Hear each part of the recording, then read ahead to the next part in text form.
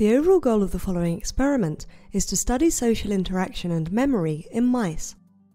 This method is unique in that it places the control mouse under a wire cup, allowing the experimental animal to freely initiate or terminate interactions while preventing direct contact.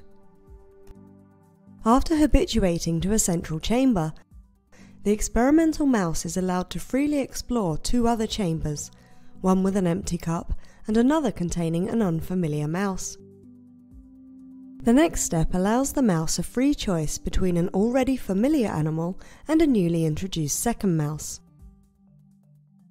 Ultimately, results can be obtained that demonstrate differences in natural sociability and preference for social novelty in experimental versus control mice.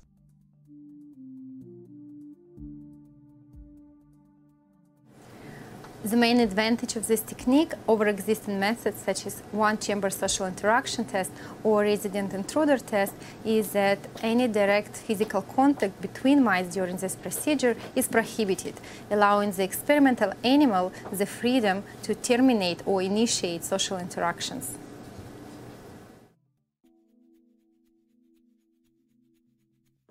Crawley's sociability and preference for social novelty test is conducted in a rectangular 3-chamber box.